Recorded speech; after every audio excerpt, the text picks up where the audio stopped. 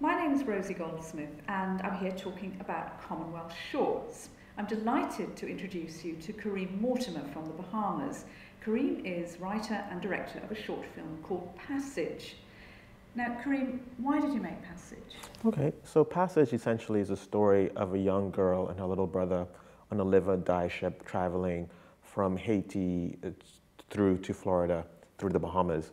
And I was inspired by this film when I was 9 years old. I was watching the news with my mother one day and I remember seeing the body of dead, bloated immigrants that are washed up on shore. Apparently they were locked or trapped in a hole by a smuggler that didn't let them out.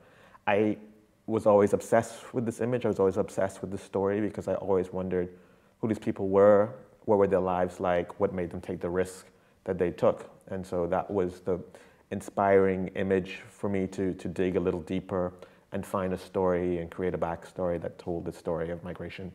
It's a grim story. I mean, it is about economic migrants and it tells the story of a tragedy too. I mean, why this particular story? Because the brief for this is relationships. Yes. Why is this particular story? Because it's something that still happens. So it's something that we don't talk about enough.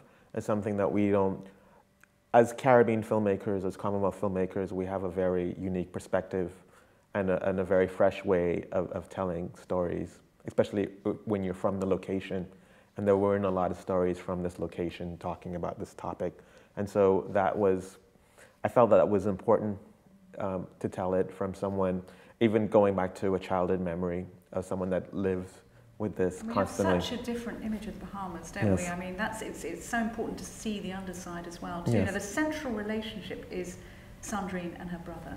Now, tell us about those two powerful characters. So Sandrine and Etienne are on the ship, and the thing about the live or die ship is that communicable diseases are very scary. And so when someone has a communicable disease, what happens is that you have to throw them overboard.